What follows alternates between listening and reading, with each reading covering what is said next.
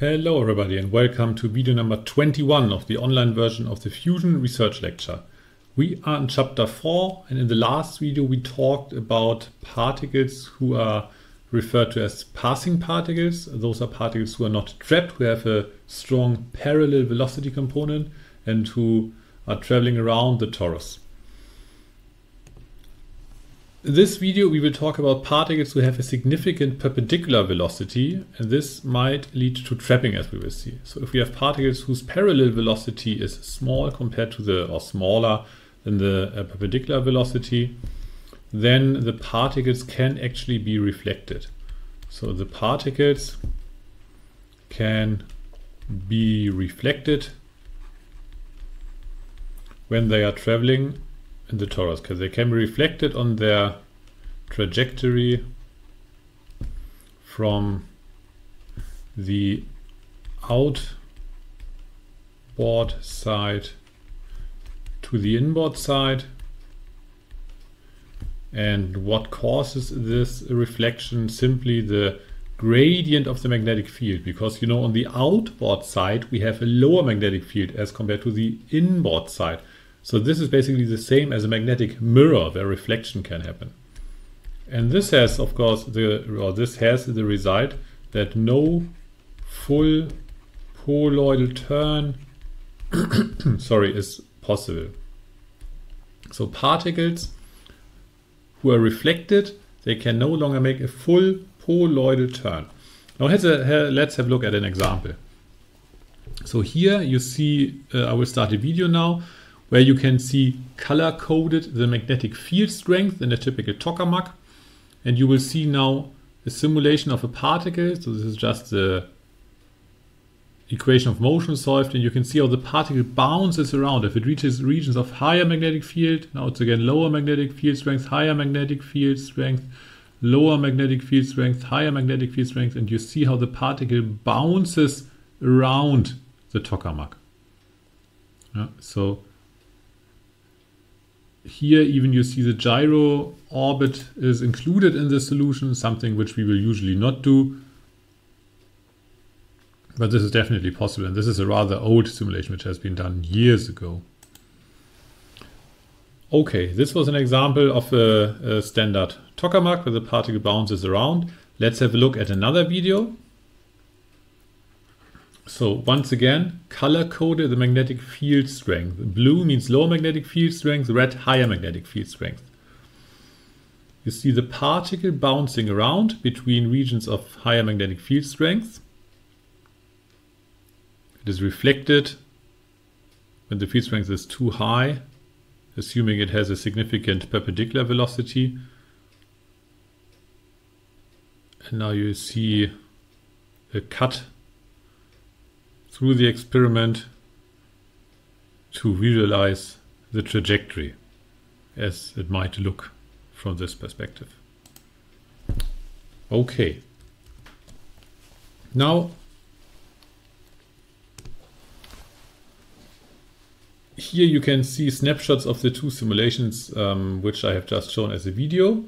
And you might have seen that the duration of the particles, or the duration of their stay rather, is longest at the reflection points, is longest around the reflection points.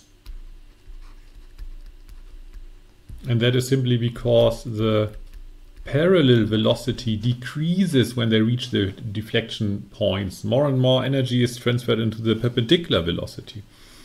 And since the duration of the stay is thus the longest there, the displacement is the strongest there. So they have the strongest displacement at the regions close to the reflection, strongest displacement there. Okay, so now let's have a look at the explanation for this deflection, or for this displacement.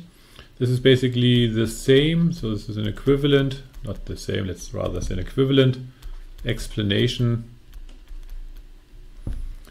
as compared to the passing particles, so it's equivalent like the passing particles.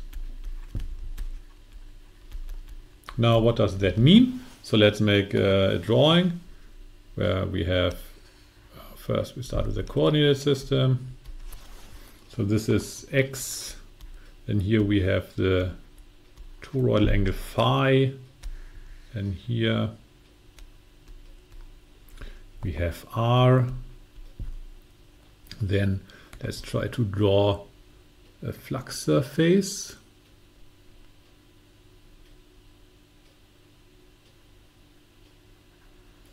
Maybe something like this. So a poloidal cross section. Here we have R naught. Magnetic field points, of course, into the board. What else is missing? We start with a positive charge located here. So there's a positive charge here. And since we have a positive charge, you remember the drift velocity for the ions is pointing upwards. Look at the video or the last video to get a reminder on that.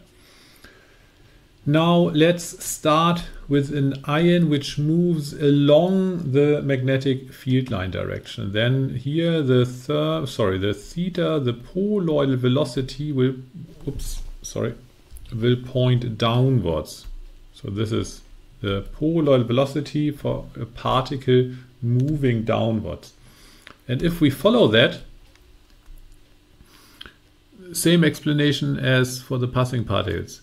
The radii getting smaller due to the drift velocity pointing upwards, but then as compared, or in a different, which is now different to the passing particles, since we do not have enough parallel velocity but a strong perpendicular velocity, the particle will get reflected here. Then it moves upwards again, like this. Then it moves upwards again, and then it will again get reflected. And due to the drift velocity pointing upwards, in the end, it will close its orbit. And we have such an orbit, which is called, due to its shape in the projection here, a banana orbit. So this is a banana orbit. And due to the, so here we have a poloidal projection, of course, a poloidal projection. As you have seen in the videos, the particle also moves in the toroidal direction, but due to the shape of the trajectory in the poloidal projection, we call these particles also banana particles. So we have banana orbits, banana particles. Oops. And this is what is also referred to as a trapped particle. This is a trapped particle. And usually a definition for a trapped particle is that the parallel velocity is 0 somewhere along its trajectory, somewhere along its trajectory. Now an important quantity is the width of this orbit. So this from here to here, well, roughly. This is referred to the width of the banana orbit, delta BA for banana. And since this is an important quantity for transport, because again this allows the particle to deviate from its original flux surface, we will have a closer look at that. So, important for transport processes is the width of the banana orbit. So this one is an important quantity. To estimate, to get an estimation of this width, what one has to do is compare the flux surface radii. So compare the flux surface radii at the outboard midplane, where we let our particle start at the outboard midplane, and in the reflection point,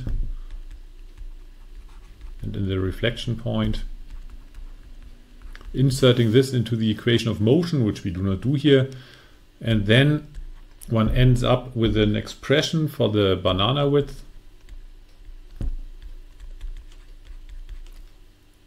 which is approximately delta VA, which can be approximated by the poloid llama radius, which we had introduced yesterday, times epsilon, or, this is maybe more interesting here, via the displacement of a particle, of a passing particle, and then times 1 over epsilon and the square root.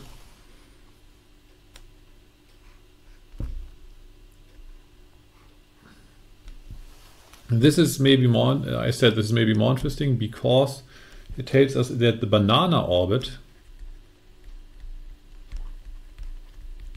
is by a factor of 1 over the square root of epsilon larger than the drift plane displacement. The drift plane displacement. This is important to realize, that the banana orbit is larger by a factor of 1 over the square root of epsilon than the drift plane displacement. So another important quantity which we will use later is the reflection time. The reflection time, sometimes also referred to as bounce time. So it's an expression which you might read somewhere, bounce time, which is the time it takes between two reflections.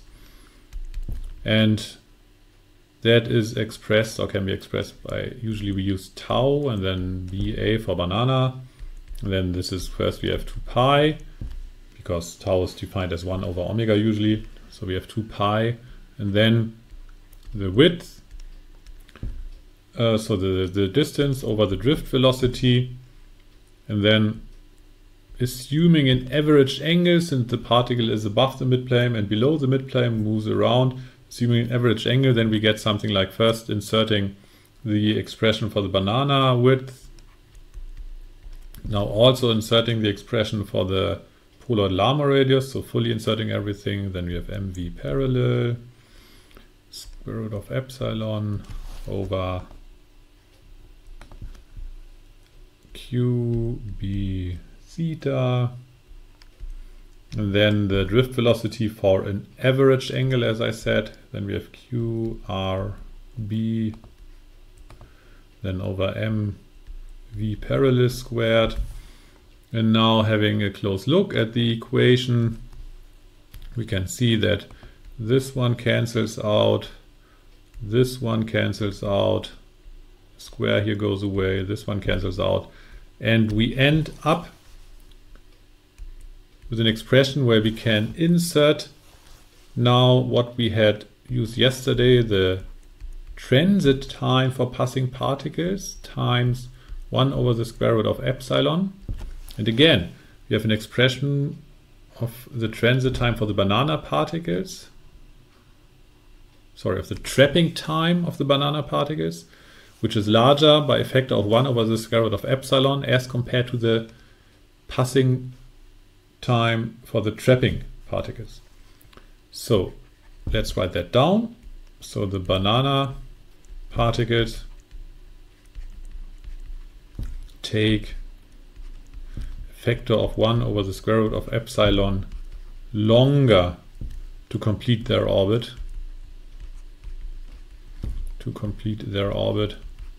than the passing particles.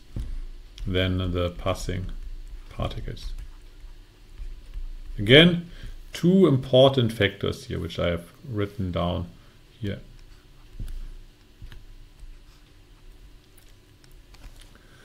Okay, finally, this is all interesting, but maybe a few words about the fraction of trapped particles. So is this an important effect or not? The fraction of trapped particles.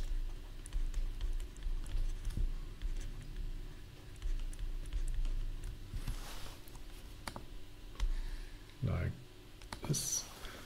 So, as I said, the mechanism for reflection, this is basically a magnetic mirror. And a magnetic mirror In a magnetic mirror, particles are trapped if the sign, this is something which you had learned in plasma physics 1, the sign of alpha, or the squared of the sign of alpha, which is V parallel over V. If this is larger than some critical angle, often referred to as alpha naught, which is the minimum magnetic field strength over the maximum magnetic field strength. And using now the expressions for the minimum magnetic field strength, which we had introduced at the beginning of this chapter, so B naught, R naught over R naught plus R. On the outward side, the magnetic field is the smallest, and the maximum magnetic field strength, B naught, R naught over, and now this is the magnetic field strength at the inboard side, the high field side. Inserting this now yields for the sign of alpha naught, then B naught and R naught cancel out, so it's R naught minus R, R naught plus R, and this can be written as we can get R naught out of the expression, meaning that we have here minus 1 minus small r over R naught. We do the same in the denominator, 1 minus R over R naught. And, well, of course, these cancel out, right? So this we can get rid of this.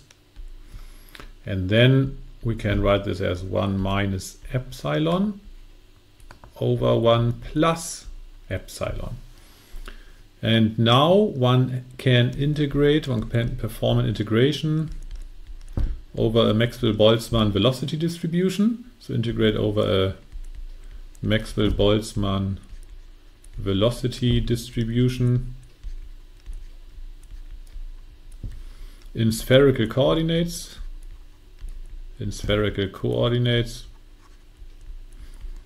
Using alpha naught as a boundary, because this defines the trapping condition. And then we get a relative fraction of the banana particles.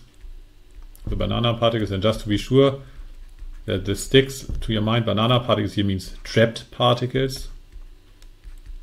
So we get a relative fraction of banana particles with respect to the velocity distribution.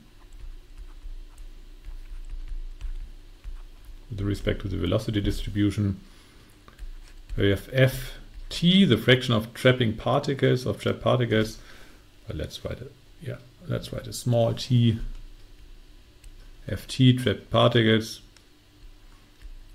This can be approximated by 2 times epsilon and the square root of it.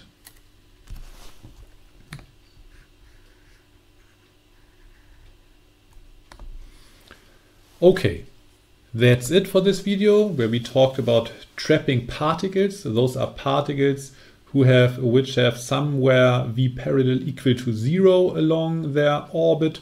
This means, like in a magnetic mirror, they can be reflected. And since in a tokamak we have low magnetic field strength on the outward side, high magnetic field strength on the inward side, we simply can get reflection due to that gradient in the magnetic field. The shape of the particles in the poloidal projection looks like a banana. This is why they are called banana particles.